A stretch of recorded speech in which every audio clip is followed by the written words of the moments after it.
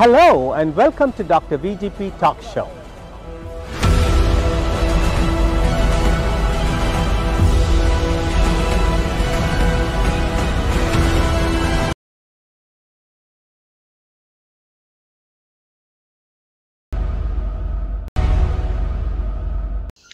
Hello and welcome to Dr. VGP Talk Show that reaches 42 million households, including 2 million households across North America. Today, our guest is a legend in history, the Superintendent of the Cook County Temporary Juvenile Detention Center on 1100 South Hamilton Street in Chicago. One often passes by this grandiose structure and wonder what's actually happening in the Juvenile Temporary Detention Center.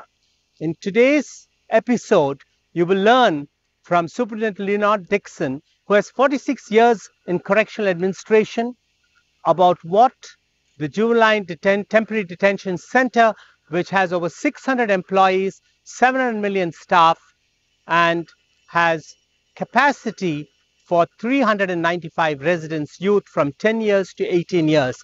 It's the North America's largest juvenile temporary detention center.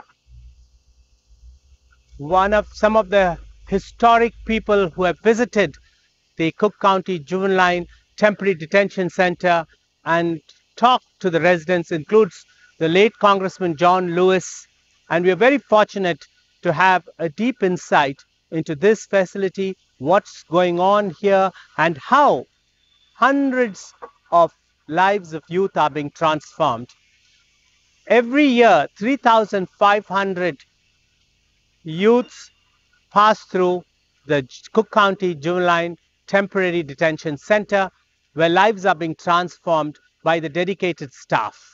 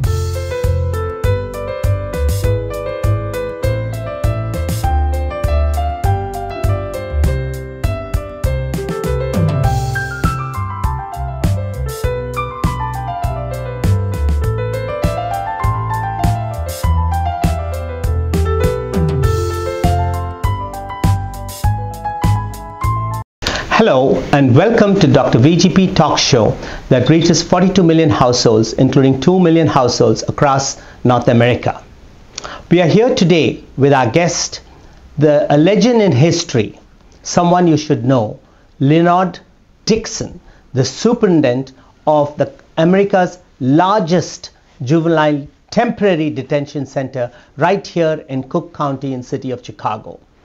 We are so happy to have you, Superintendent DIXON, join us today at the Dr. VGP Talk Show. No problem. Dr. DIXON, you have 46 years of history in the correctional administration, and you broke the ceiling to be the first black president of the National Juvenile Detention Association.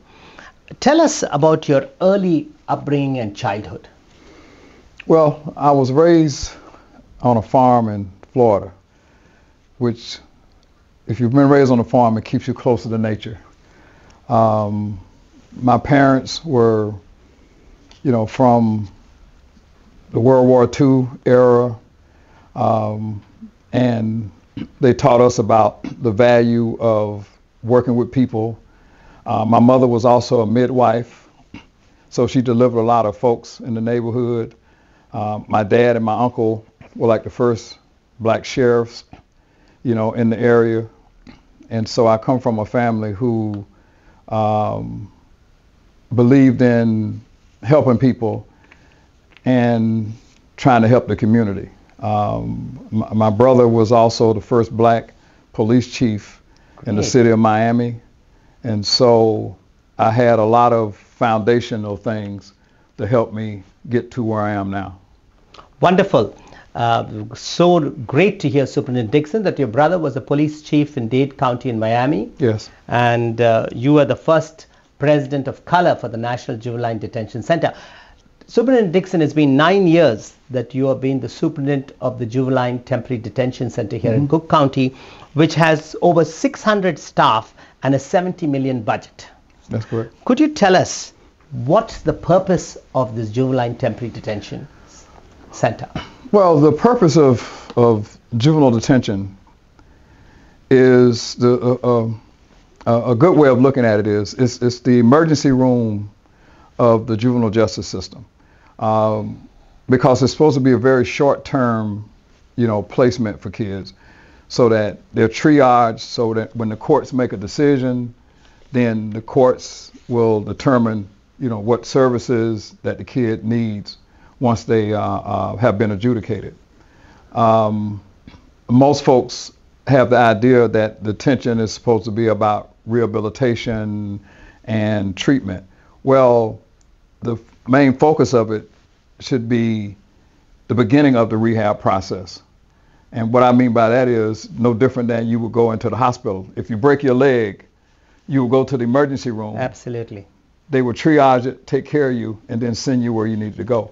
So we will do assessments, we will do evaluations, we look at kids' mental health needs, we evaluate that, we will look at his educational needs, we will put things together.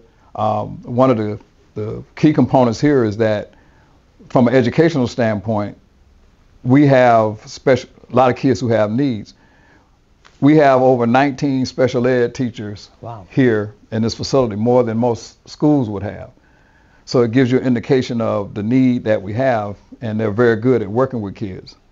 And so, and we also have kids that if they're here long enough, then they're able to graduate, where they would not have been if they were in the community because they weren't going to school. And so it's always been amazing to me that kids did not receive certain services in the community and did not get it until they got into the detention center. Not being able to see, getting them glasses. A lot of our kids have never been to a dentist. There are food deserts in the community, and so they've not been able to have proper diets and those kind of things. And you can see that happening when they're here. So all these social determinants of health have contributed to them being to do what they do. Now, usually in your temporary detention center, Superintendent Dixon, you take residents from 10 years old up to 18. And what sort of crimes have they committed to come here from the court system? Well, what we've had now, years ago when I first started, we had kids coming in for missing school, status offenders, and those kind of things. Now we're getting kids who are, they're carjacking, kids who have committed murder. Wow. Some very serious, crimes. And so that's what we're getting a lot of, now, which is a lot different than what we were getting, years ago. Very interesting. And on a serious note, 10 years ago or 9 years ago, you saw them for little petty things, crimes, I would say, but now it's more serious. Why do you think this has happened? Is it because of the informational age, the invasion of the knowledge and television and digital age? Why is this increase happening in this fragile segment of the population? Oh, I think there's been breakdown of the family. I think there is a lot of systemic racism that has planted itself and manifested itself. There are services that even the families don't get that the kid needs to have. I'm a firm believer that families are extremely important on everything that you do. And when you have the breakdown of the family because of, various reasons, then the kids are kind of on their own trying to do things. And one of the things I've learned in this business, there were three things when I talked to kids that they said would keep them out. And that's a safe place, someone to talk to, and the third one was a job. So with those three things, you can reduce, because I'm a realist. A lot of times there are folks that, you know, create problems and you have to remove them, but it's not a lot of folks. I think if we do some of those things that I said earlier about working with the community, getting rid of some of the food deserts, making sure that the proper education out in the schools is happening, and connect those things, then you can always reduce that. Great. Superintendent Dixon, you just told us that three things to keep youth out of trouble. Mm-hmm. One is a safe place, mm-hmm. and then second one is someone to talk to, and mm-hmm. third is having a job security. Mm-hmm. Now, in today's world, youth recidivism, do you think there's racial and ethnic disparities where some of the residents, when you come in here, do you see a glaring disparity, and what's the reason for it? Oh, I think it's been a glaring disparity.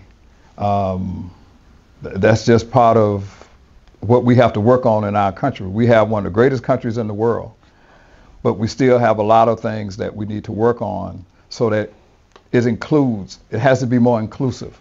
That's why I always talk about Ubuntu, which is that African theology that says that I can't be you without you and you can't be me without me.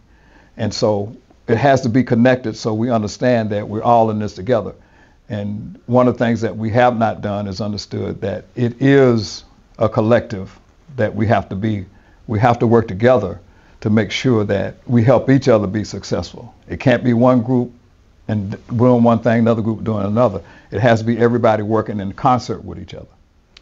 Yes, you very well said. You are known to be a hands-on superintendent. Mm-hmm. Could you tell our viewers how your day in your life at work goes? What time do you start?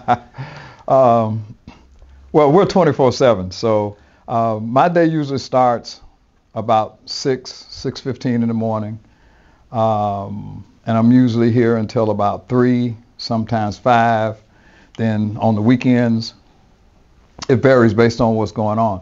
I spend a lot of time on the units. I'm not a desk person.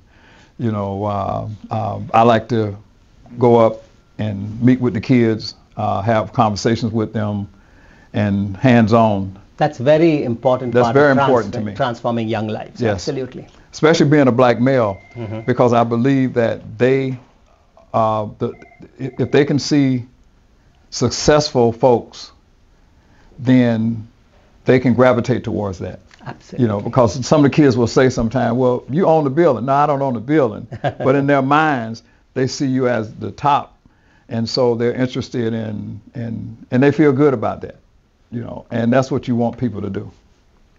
What are some of the challenges you come across in your everyday? The center has a capacity for 395 residents. Mm-hmm. You all see about 200 residents, mm-hmm. and overall annually you all see 3,500 youth passing through the doors of the Juvenile Temporary Detention Center. Mm-hmm. So there must be some challenges that you come across. Could you narrate some of those? Well, the challenges a lot of times is trying to make sure that the structure stays in place that I put in place. And what I mean by that is I'm a firm believer that when you put people in good structures, then they can do well in that. And so making sure that from the time they get up until the time they go to bed, that there's somebody engaging them. The difficulty you have now is trying to make sure that we have sufficient staffing, because like every other place in the country, you know, you have issues of not having enough staff. The staff we do have are outstanding. They will give their own time up a lot of times to be here to work with kids, which is part of the culture that we built on Ubuntu, letting them know that everybody is connected and we want to help each other be successful. So one of the other challenges is for me is when I see kids come in and they leave and you see them return. That's hard because you're always trying to figure out what could you have done that's better. And very true. There are people who really don't understand the kids that come in and don't understand our environment. And I've always said that what we need to be doing is having more things in the community for them. I was working with one of the commissioners, Commissioner Moore, and we were working on a project where kids who would get out, say they were steal a car. We have a place in the far south side that we were looking at that you could put money in, the kids could go there and they could help restore vehicles. So that's part of the restorative justice piece, but that is also a part of what Ubuntu is.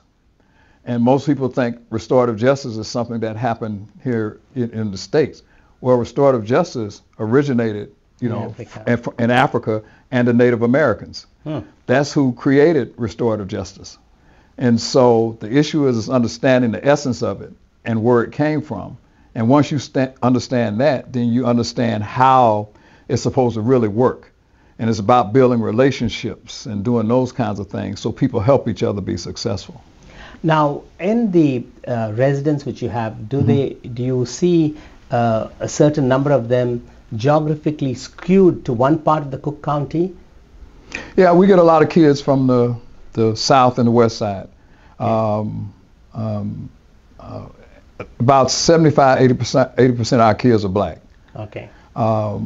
That's one of the reasons why I was so interested when I started in this field, because I was playing the ball and I thought I was going to do a coach, and then I got married and said, you know what, the first job came and I got this, and it actually, sometimes things happen and you don't know why they happen, but they happen for a good reason. Absolutely. And one of the things that I saw when I first came into the system was the overrepresentation of minorities in the system. And the question is why?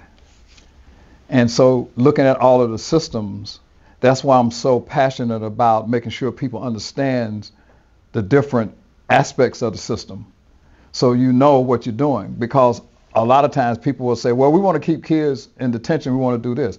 Well, juvenile detention was not designed. It's for short periods of time. And if you don't understand it, then what happens is you are part of that perpetual piece of the racial stuff of keeping people locked up. And so you got to understand how those things, work. And so that's why I say the temporary piece is so important, because you're supposed to get the kid in and you're supposed to get them to where they need to go so they can receive the services they need to have. So does the resident who is in the Juvenile Temporary Detention Center, does it go on his or her record, like an arrest? Oh, yeah. Or spending time incarcerated? Detention is not incarceration, or is it incarceration? Well, anytime you take a person and you take them off the streets, and they're confined. That's just what they are. Their liberties are reduced, and so that's just part of what happens. What you're trying to do is, since we know that, and we know that the longer a kid stays in detention, like any other person, the worse they get. Well, what you want to do is get them out so you can get them to where the help that they need. And that's why understanding the difference between a detention center and a treatment facility, the detention center and a halfway house, a detention center and a group home. Exactly. Understanding those different pieces, they're different for a reason. Okay? You may have secure detention and then you have secure residential, where those are two separate and distinct things. And you have to understand how they are placed. And once you understand that, then you understand the system, how it's supposed to work. You said it so well, Superintendent Dixon. Could you tell us what's in a day for a resident? How do they start the day? What are the meals? Do they have classes? You know, how do they spend the time in detention? Well, they start. The wake up is at 6. Okay. So they start waking up at 6. Of course, they do their hygienes. They eat breakfast. Actually, eat pretty good. Okay. And they're in school for a lot of the day. Oh, and then you have different kinds of programs that we have for them. Different kind of small groups. Different kinds of what do you call it? Education programs, right. Recreation programs, vocational skills. We have like a barber program that we have here, that one of the first ones, you know, in the state. Great. We have an electrical program. We have a painters program where kids have left here, and actually, once they've gone through the process with the facility management helping us, they got jobs. And that was just in a short period of time. That's why I keep saying that if they're here for, if you can do this stuff in the community, they would not be here. Correct. That's why I'm so, you know, adamant, you know, about that. They have. Do they have some recreation time? They have recreation time. Games? They have a lot of recreation that goes on, because what folks don't realize, recreation is for kids what work is for adults. Absolutely. That's how they learn how to get along. Correct. Okay. We've had kids who have graduated, gotten their high school diplomas, you know, here, which is unheard of in detention centers. Most people can't do that. We've been able to do that. And the reason is because if a kid is here long enough, say he has some adult charges, if we know he's close to graduating to get a high school diploma, then the judges allow us to hold them for a little longer. And we know that 85% of the people who are in prison don't have a high school diploma. And so if we can get them at least that, then that will help them. You know, we can't control the criminal aspect of it, but what we can control is, giving them an education. Give them an education, and this is something that you can take and do some other stuff with. Hopefully, it works, but that's what we know through the research, is that about 85% of the people in jail don't have a high school diploma. And so everything you can do to assist with that. So education is a centerpiece part of transforming lives. Oh, there's no question about it. And what would you say some of the success stories for the residents and for the center as a whole? How have you contributed, and how is Cook County making this one of the global center of excellence, being the largest detention center in America? What are the strengths of this institution? I think one of the strengths of the institution is having a boss who has given me the flexibility to do what needs to be done. That's very an innovative Chief Judge workplace. Evans. Yes. Yeah, Chief Judge Tim Evans has been outstanding. He has helped us, you know, with funding for different programs, having evening programs, weekend programs for kids. For a person at that level to care about what we're doing and care about the young people is an extraordinary thing, because I've been around long enough to see where people just saw things as a checkbox, and he doesn't see it as a checkbox. He sees it as, hey, what we can do to help. Book bag programs, or every kid before they leave here gets a book bag full of pencils and notepads and calculators and this stuff. So every kid that was leave here got that book bag. Oh, that's great. You'll also give them any computer training classes to how to use a computer? Oh, they have computer classes here. Good. And you have to be mindful of that, because, you know, kids are very smart. They can go into computers and try to maneuver things sometimes. Right. And so you have to make sure that the security stuff is in check. Okay. But no, the school is good at looking at the computers and working with kids. And the kids are so technological savvy now that they come with a lot of stuff now. Already. They have that just on their phones. They can do all kinds of things. So. Are they allowed to keep their phones with them? Oh, no. We're very secure. But back to your other piece of, no, when they're at school, we have excellent cooks. And so you can actually see, if a kid is here for a couple of weeks, you can actually see with them getting the proper rest, you can see their bodies start to change because they have a proper diet now. Great. Their nutritional status is improved. You can also see kids who, once they go to the dentist, and the dentist is looking at them and take care of the teeth. And I give an example of what I mean. We had a kid at one point who would want to get in fights all the time, right? And once they fixed his teeth, he's never got into another fight. Wow.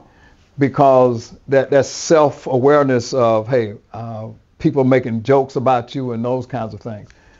So raising the self-esteem. The self-esteem is risen. Mm-hmm. And those are the kind of things where I'm almost certain that if you would have had those things before in the community, you probably would not have been here, And so it's those little things and those little nuanced things that people don't pay attention to. A kid can't see the blackboard because he needs glasses, So all those kind of things are extremely important. You just heard Superintendent Dixon giving full credit to the Chief Judge Tim Evans of the Cook County Circuit Court, who oversees the Juvenile Temporary Detention Center, the largest in the country.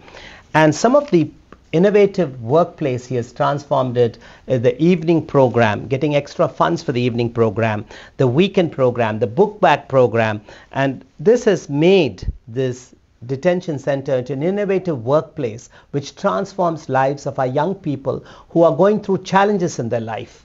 And Superintendent Dixon, on that note, where do you think the youth today are headed at? I think we have more successful kids than we have kids who are not successful. I think one of the problems that we've had in our country is that we always go to the negative a lot of times. Absolutely. And we don't talk about enough those kids who are graduating from school, from high school. When I first came into the system, you didn't hear staff, because we were one of the first generations that were able to get, pretty good jobs after our parents, which means that we had the ability to provide some additional resources so our kids could go to school. Well, what you're seeing now is the majority of the staff in here are college educated, which wasn't happening in the past. Well, with that means that their kids have the ability to be college educated. Absolutely. And so now what you hear people talking when you walk through our facility, a lot of university signatures on all of the doors and those kinds of things, because staff, they appreciate that. Well, you hear staff now talking about, oh, my son is graduating from this school, or my daughter is graduating from this school. And so we tend not to show that enough from in our society. We tend to focus everything on the negative. And I'm a firm believer that the more positive things you show, the better people are going to respond to it. And kids in particular, because what they see, they gravitate towards. You're absolutely right. So Superintendent Dixon is saying education is the key to success and the cornerstone to transform lives. Mm-hmm. Basic education, high school diploma, and going on to college is something which is very vital to change the system, to resolve the mental health crisis going on today, not only in America, across the world, to reduce violence, gun violence, crime, and plays an important role in juvenile criminal justice. Superintendent Dixon, you've enlightened us on the various aspects and working of America's largest juvenile temporary detention center. What is the critical impact of your center to society at large? I think one of the critical impacts is when we get kids and we're able to work with their medical needs, some of their social needs, that transfers back into the community. It's like the kid I was talking about fixing his teeth. When you do that, that means that the kid goes back into the community and can become successful and move away from some of the things that they were doing. What I've learned a long time ago is that nothing's ever guaranteed in life. Absolutely. The issue is that, but did we make an effort to try to help folks be successful? The medical department here, which is outstanding, to be able to identify kids with asthma and those kinds of things, to me is extremely important, because that kid now understands why he's having some problems. So what this facility has done is actually placed a lot of kids back in the community who had not, the problems that they had not been identified until they've gotten here. I'll give you an example. I was getting on the red line one day, and on a Saturday, and three kids were coming. And most of the time when you see some kids coming, you say, okay, well, what's going on? And the first thing they said, Mr. Dixon, Mr. Dixon. And I'm like, okay, what's happening? And I said, okay, what's going on, guys? They said, you remember us? I said, yeah. I said, oh. And then I said, yeah, okay. We just want to let you know that we're doing good. And so those are three kids who I felt very good of, hey, I've met with them, our staff meet with them, we work with them diligently for the short period of time we had them, but they wanted to acknowledge that the stuff that we put in place, the conversations that we had with them were so significant that they remembered it. And they wanted to make sure that I knew that they remembered it. And that's one of the things that make me feel good about what we do in our business. And those are things that you can't put on paper. You know, those things that people don't get to see, and you can't put a number on it, and you can't do statistics on it. That's Ubuntu. Those are the things that folks need to understand, that the relationships that you build with folks is going to be tantamount to how they respond to things. I fully agree with you, Superintendent Dixon.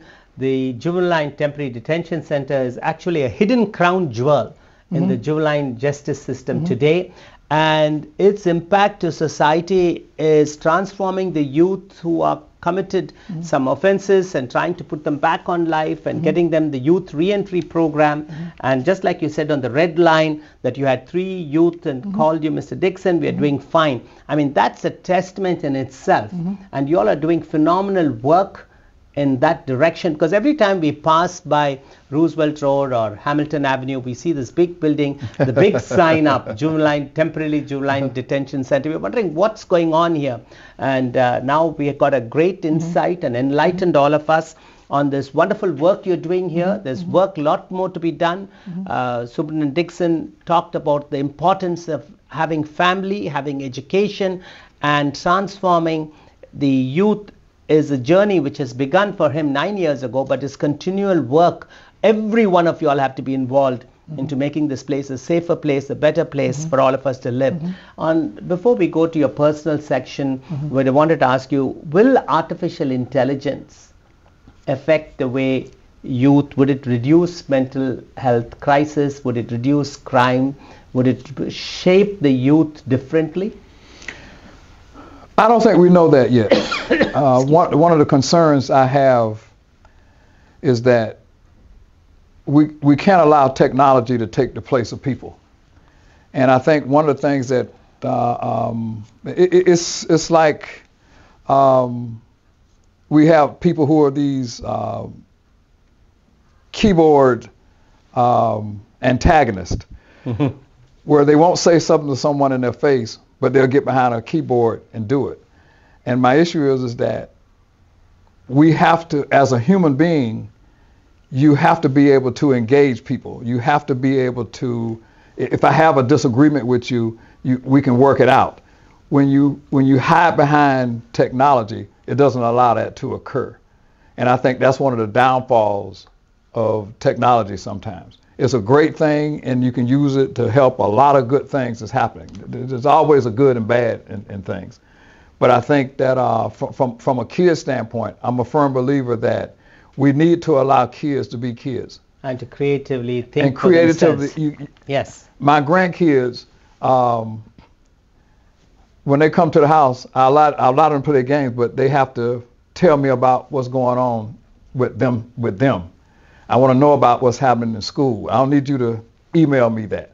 I need for you to talk to me and have a relationship so that we can talk about some things, because life is very difficult in good times. And so you need to have somebody to work you through those things. And you can't do that if you're not engaging people. Absolutely. And taking we have a problem sometimes of not listening to people who are seniors. And I'm a firm believer that you always listen to those folks, because they have a lot of things that you missed. You think you know what you know, right, but they've already experienced it. And so you want to collect information and collect things from them to make things go on. I think conversation is a very important piece of communication, especially with the younger generation. One of my favorite TV shows, Empire, I think an episode was filmed here. How did it go, and how did it come about, Superintendent Dixon? I thought it was good. It gave the staff an opportunity to see how a sitcom was made. The kids got an opportunity to meet, some of the actors that you would never get to see these folks in life. Our barber program, actually was a spin-off, because what folks didn't realize that the barbers and beauticians and all that get paid a lot of money, to work with these folks. And so to get to see those kinds of things in real time and to see folks that you would never meet in your life was an experience for the staff and the kids. I think that was a very innovative way of introducing a new dimension to the residents of the detention center. Superintendent Dixon, if you're given an opportunity to take 3 people out for dinner from the past to the present, who would those 3 people be, and why?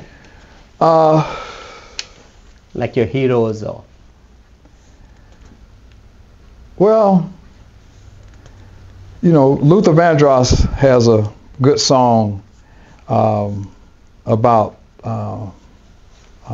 his father, dancing with my father. I wish I could go back and spend some time with my father and my grandfather. I wish if I had to, because I sat down with them when I was younger, and they just gave so much knowledge,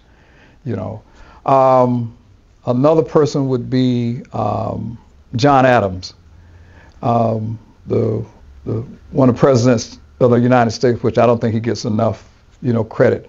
Most people don't realize that John Adams was the only founding father that never owned slaves. Wow. Most people don't realize that. So to have a conversation, he was an irascible guy, but he was highly intelligent, and he wanted to do things right. The Constitution that they have in Massachusetts is the same Constitution that he developed, back in the day. Yeah. And so he was able to talk about education, the arts, and all those kind of things in that Constitution. The third person would be probably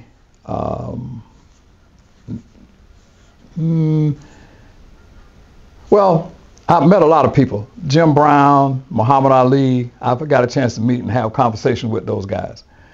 Third person would probably be Nelson Mandela. That's not good. Because a person who had went through all the stuff that he's went through and was still had the humanistic and the human connection and value to say that we're still going to try to work with you even though you've done all these things to me was remarkable. To have that kind of animus towards people after going through what you went through, you know, to sit down and have a conversation, you know, with him.